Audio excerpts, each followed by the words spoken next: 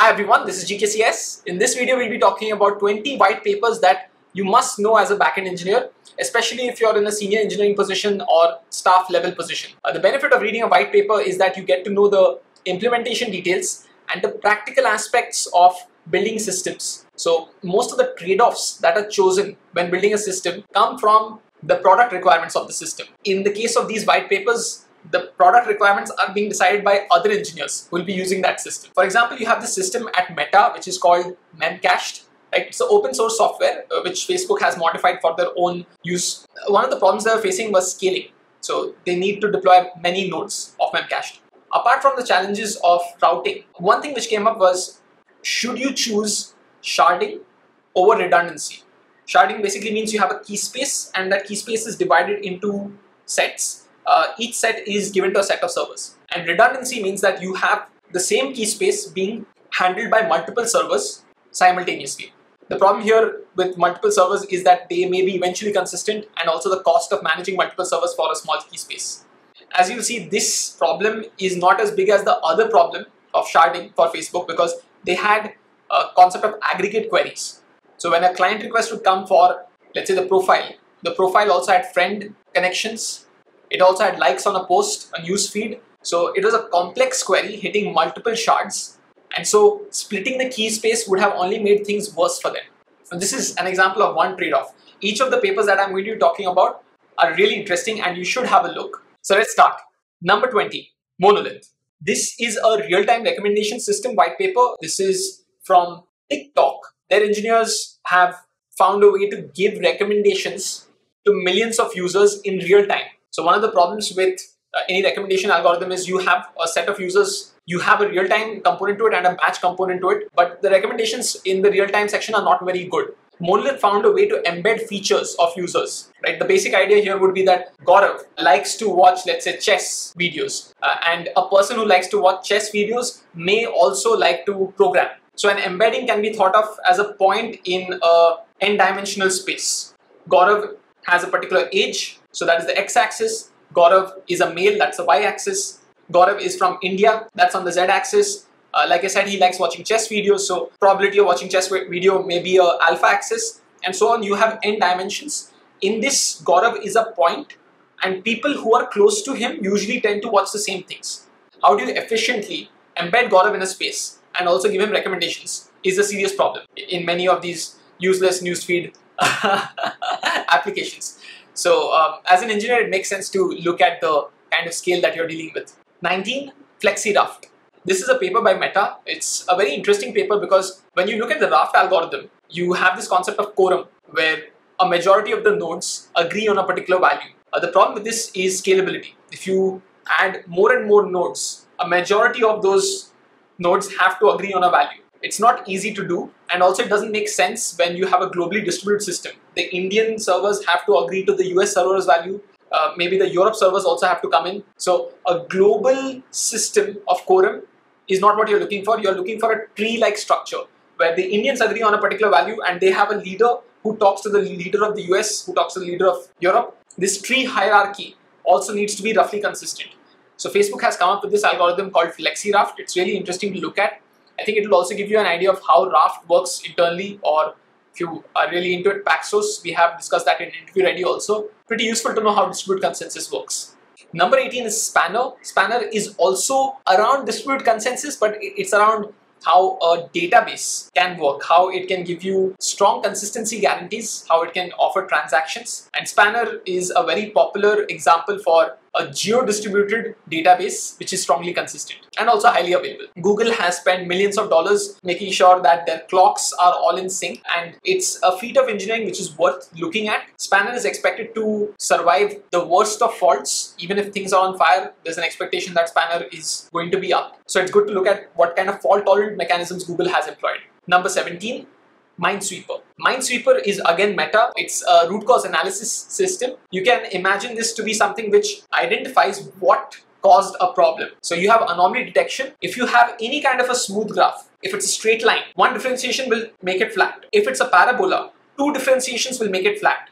But if it's not, if it's a very complex graph with anomalies, three differentiations will show you all the problem points. Okay, and you can catch them and say that these are anomalies. Once you have detected these anomalies, how do you identify what caused the anomaly? You are probably going to look at factors which are highly correlated to the graph that you're looking at. A change in the contributing factor is probably what has caused the final change that you're seeing in your business metrics. If you see sales are low, but actually what has really happened is landings on the website are low, then you should probably focus on the landings instead of trying to fix sales. Minesweeper is an automated system. It's really interesting to think about how much automation can help you. For a startup, of course, it doesn't really make sense because you can do this manually. But in medium to large organizations, it makes a lot of sense. Number 16, Cassandra. Cassandra is an extremely popular database. It talks about how the database uses a cluster architecture, the gossip protocol, how it chooses certain trade-offs like consistency or availability. However, frankly speaking, it did give me vibes that, it's an open source clone of Amazon DynamoDB. It's totally fine. I mean, I totally understand open source technologies are very important. It's important to have these possible solutions for us small companies to leverage. But as a white paper, yes, it probably is not the world's best white paper. Having said that, as an engineer, it's worth reading. Number 15, FoundationDB.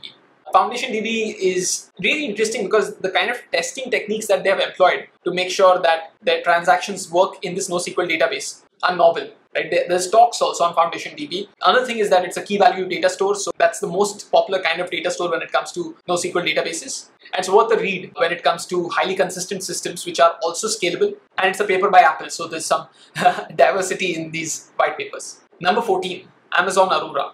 Aurora is more like an architecture pattern that Amazon uses when it comes to managing databases. So the key factors here are scale. Amazon wants to scale enormously, and they also want to give you very high availability. So how do they ensure that? How do they add and remove nodes seamlessly? How do they also hide the complexity of Aurora from their clients? You want to give some sort of customizability, but you also don't want startups to break their heads while using your system. So it's an interesting set of trade-offs that they have picked up in this paper, and it's definitely worth reading. Number 13, Pregel. Pregel is a system by Google. This is a graph processing system. It's not necessarily maintaining graphs, but finding patterns in graphs. So page ranking algorithms, finding out interesting websites, ranking those websites. All of this is usually done in batch. It's a very old system by Google, which gives a good idea of how it probably works behind the scenes. Once you know this, you might have a decent idea of how SEO works for Google. In fact, some of the aspects for the Pregel paper are very practical. So it makes sense as an engineer to read this quite well. Number 12, Dapper. Dapper is another system by Google. It's a tracing system. If you have a request which is going through possibly hundreds of services, then it's very difficult to trace that request to find out what happened at what point in time. Dapper is probably the first step when it comes to root cause analysis. For example, you probably can't take all requests. You want to do some sort of sampling of requests. You don't want to log every line of the request. You want some points which, when reached, trigger an event and say that, okay, this thing happened to this request. Okay, especially at scale, it doesn't make sense to log everything. One interesting thing about Dapper is that whenever a system tries to integrate this service, engineers at Dapper check whether you are hitting it the right way, because you shouldn't be impacting the rest of the services at Google. So it's not just code reviews now, it's actually inter-system code reviews.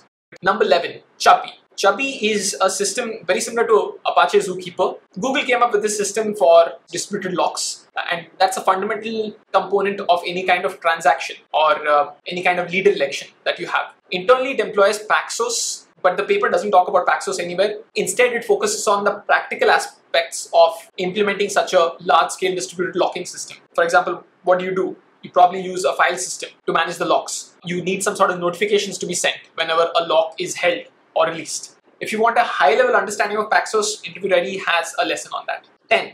Megastore.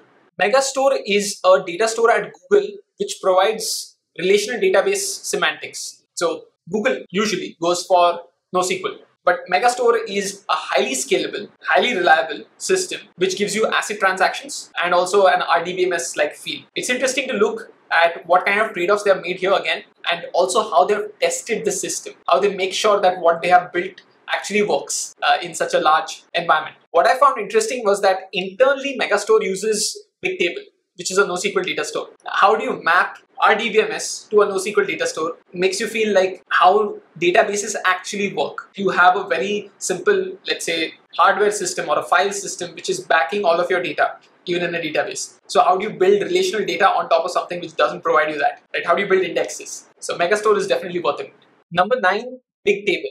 Bigtable is a fundamental database solution for Google. It's a NoSQL data store. It's actually something which powers many of the systems in Google, including, I think, the search engine. You have multiple versions of the data that can be stored. So if you have an older version of a page and then you have a newer version of the page, you can have all of that in one data store called Bigtable. Many of the principles of Bigtable, like hot shards and keeping multiple shards consistent, is now considered common practice. But when it was made, it was a really big deal. And of course, the ideas are very intelligent. It's a very practical database solution that Google came up with at a time when NoSQL was not a very common solution. Number 8, MapReduce. The MapReduce architecture is one of the most important core architecture pieces that any data engineer or software engineer can look at.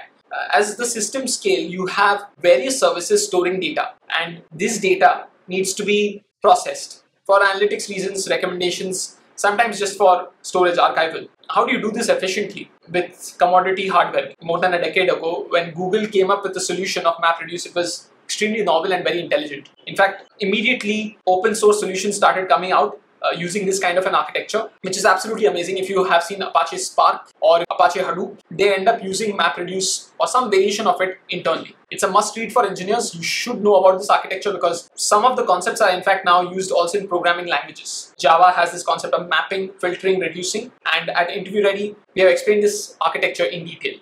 Number 8, Google File System. This is probably the world's most popular technical white paper when it comes to software engineers. Google File System is a way in which Google stores data. It doesn't necessarily need to be file data. Bigtable, for example, uses Google File System. So it forms a basic layer on top of other higher level systems. And for Google, I'm sure it makes a lot of sense to build their own file system. Hadoop file system is something you might have heard of. There are tremendous similarities when it comes to Hadoop and Google. Google came out first, and I think Hadoop has taken inspiration again, which is totally, again, like I said, fine. You need open source alternatives and solutions for your own systems. But the original paper is very well written. It's very easily understandable, and the trade-offs which are made to ensure that this file system is consistent and performant makes a lot of sense. It's a must read for engineers.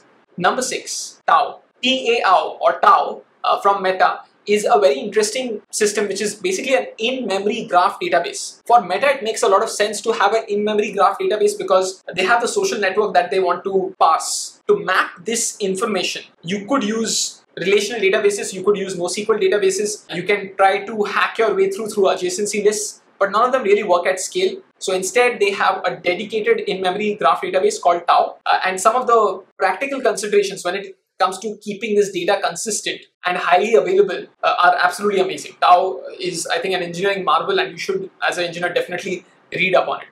Number 5, Memcached. Memcached is an amazing solution by Facebook. The best part about this is the practicality of their decisions. I think we touched on this earlier, but there's a ton of trade-offs and a ton of optimizations that Facebook has made on Memcached. Should you use TCP or UDP? Well, it depends on the situation. Should you go for sharding or replication? Like we said, it depends on the situation. Here they chose replication. So there's a ton of trade-offs, a ton of practical applications that Memcache at Facebook has, and the white paper is definitely worth a read. It's probably the top 5 papers that you can look at.